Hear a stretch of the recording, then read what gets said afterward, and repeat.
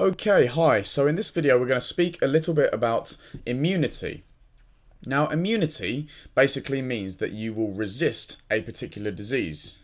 So if you are immune to chickenpox, it means that you will not get chickenpox again in the future. So immunity means that we will resist disease or infection. And the way that this works is that if you become infected by a particular disease, you'll remember in previous videos that we spoke about pathogens and antigens. Well, the antigen is the marker on the pathogen, and this is obviously recognized by our body as being foreign. Now, when your white blood cells make up antibodies, when your white blood cells make these to fight an infection, once the infection has been eliminated, they remember the antibodies for the pathogens. So antibodies are remembered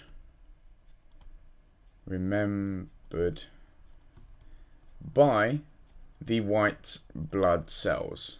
So antibodies are remembered by the white blood cells, and that means that if the same pathogen comes back again in the future, your white blood cells already know which antibody to make to fight that infection. And usually that means that the antibodies are produced so quickly that we don't have time to even get the infection. So we're infected with the pathogen, but we fight the disease before it actually takes its toll on us.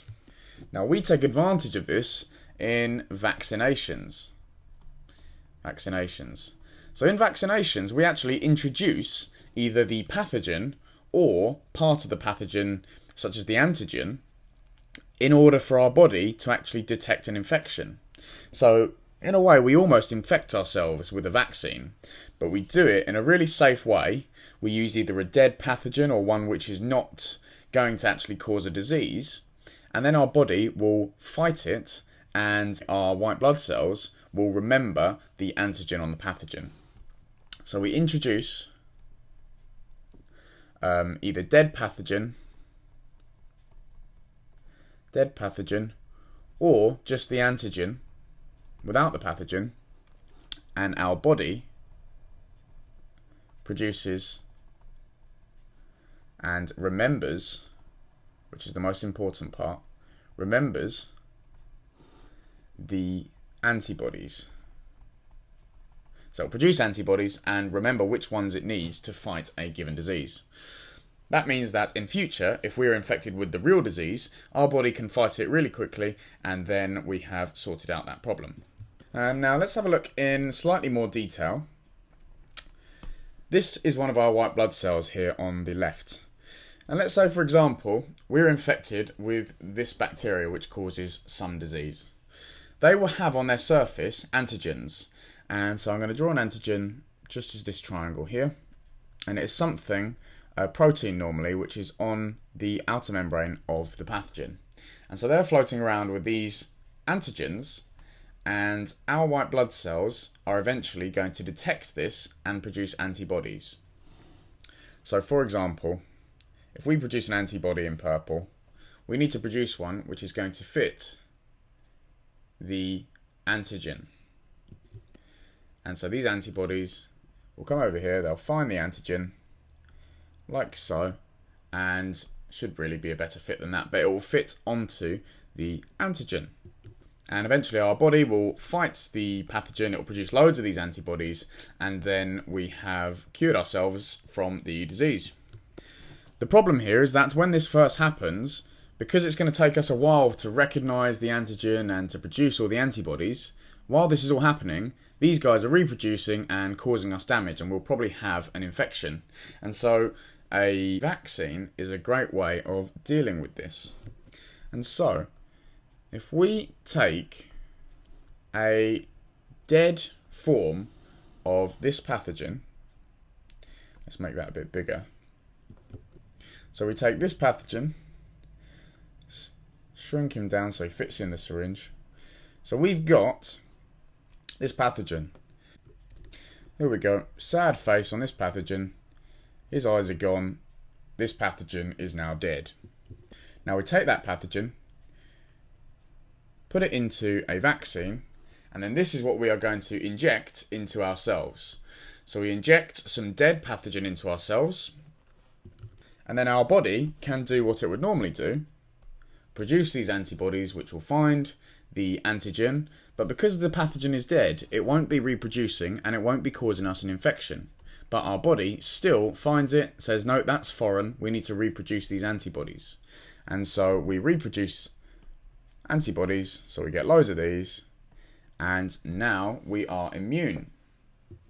And now what happens in the future when we get lots of these guys infecting us?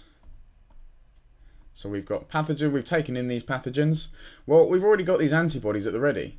They recognise that this is foreign, and they will find the antigen, tell our body, no, these guys are foreign, you need to do something about it, and our body will straight away kick into action, kill these pathogens, and then we don't even have time to produce the infection.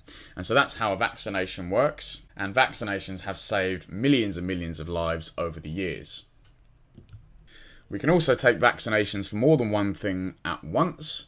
The MMR vaccine is a common one of those, so the measles, mumps and rubella. I'm sure you've probably all had that vaccine already. And this allows us to defend against more than one disease, and so it means that we don't have to have loads and loads of different injections. We can just go to the doctors once, have the treatment, and then we build up resistance. Very important that not all diseases can be vaccinated against. For example, HIV is a very complex disease, actually, or it's a pathogen. It's a very complex pathogen. It causes AIDS, which is the disease, and that's because it has so many different antigens that it's impossible for our body to really fight it very well. But in diseases like smallpox, that's one you will have to remember, smallpox has been completely wiped out. Because of very successful immunisation and vaccine programs. Now, you do need to know that vaccines are not perfect. Obviously, there's the simple fact that they are pretty painful. A lot of people don't like needles, and they don't really want to have them. However, more serious than that, sometimes a vaccination will cause a negative reaction in the body. So some kids, in very rare cases, have been vaccinated, and their body reacts really badly to it, and it's actually caused deaths in a number of occasions. And so we do have to realise that there is a risk associated with vaccines. Parents do need to make an educated decision, and it's quite difficult for anyone else to influence that. So you need to weigh up really the pros and cons. Obviously, vaccines have been extremely successful in reducing the level of certain diseases. It's estimated that around about 100 years ago, half of all deaths in children and young people were caused by infectious disease, and now that has gone down to 0.5%. So it's actually reduced it by 100 times, which is actually obviously a massive positive. However, there is also the risk, and so some parents who have had children who have reacted badly to vaccines will of course advise against it. Okay, so that's a brief overview of the vaccination process. You need to realise the difference between vaccinations and, of course, other treatments such as antibiotics that we looked at in the last video. Vaccinations, importantly, can also be used on viruses. Not all viruses, of course, and that's because antigens are present on bacteria and on viruses. So that is another important point there. So if you do have any questions, please do leave them in the comment box below or send me an email using the link. But I look forward to seeing you in the next video.